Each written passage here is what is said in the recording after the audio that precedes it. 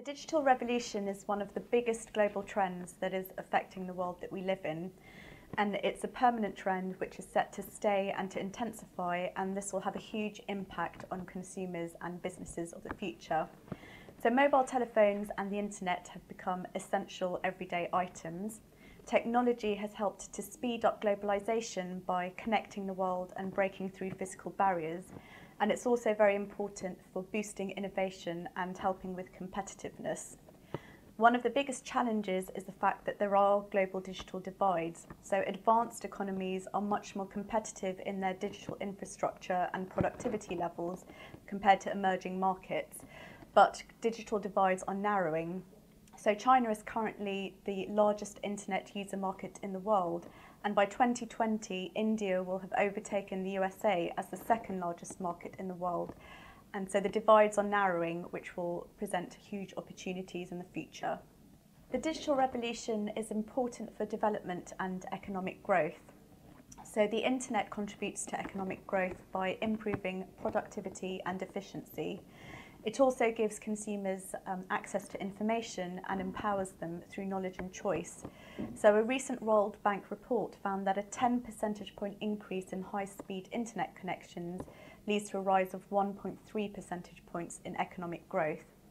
Mobile telephones are also important for obviously helping the business environment and improving communications, but they can also help with trade and banking services and to narrow regional divides. Mobiles have actually helped to increase the number of internet users in many developing countries or areas where there's no fixed line infrastructure, because consumers have been able to leapfrog fixed line services in order to access the internet. There are challenges though associated with the digital revolution. So there are obvious issues in terms of online fraud, cyber attacks and cyber terrorism. A lot is also very dependent on government policy and regulation of the markets, but the opportunities the digital revolution will present far outweigh these challenges. Technology has helped to transform consumer behaviour and the way they communicate, and this will have a huge impact on consumer demand in the future. So it's also very important for bridging age divides across generations, so we'll be seeing a generation of silver surfers in the future.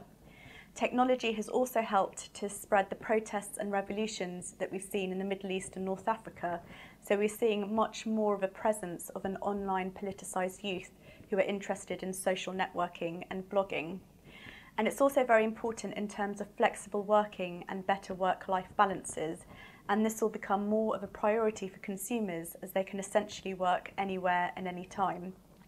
So the consumer of the future will continue to expect instant gratification and 24/7 connectivity, and they'll be more interested in devices, so one device to fit all their needs in the future. The digital revolution is also important for businesses and the business environment generally. It's essentially helped businesses to go global, and they're much more productive and more efficient. Outsourcing is a lot easier now because better communications means a significant reduction of travel costs. And the biggest opportunities for businesses are as a result of the internet. So consumer goods companies now have direct access to huge consumer markets around the world, and these are much larger markets than previously thought possible, and so e-commerce remains a huge opportunity for growth. So in the future, we'll be seeing an increase in the number of internet users. So there'll be 3.8 billion internet users by 2020, and 75% of these will be living in emerging markets. We'll also be moving towards near universal mobile telephone penetration. So 95% of households in developed economies will own a mobile telephone, and 85% of households globally. And this doesn't mean the end of opportunities for mobile telephone markets, because consumers will be much more interested in upgrading to smartphones, more advanced handsets, as well as next generation technologies.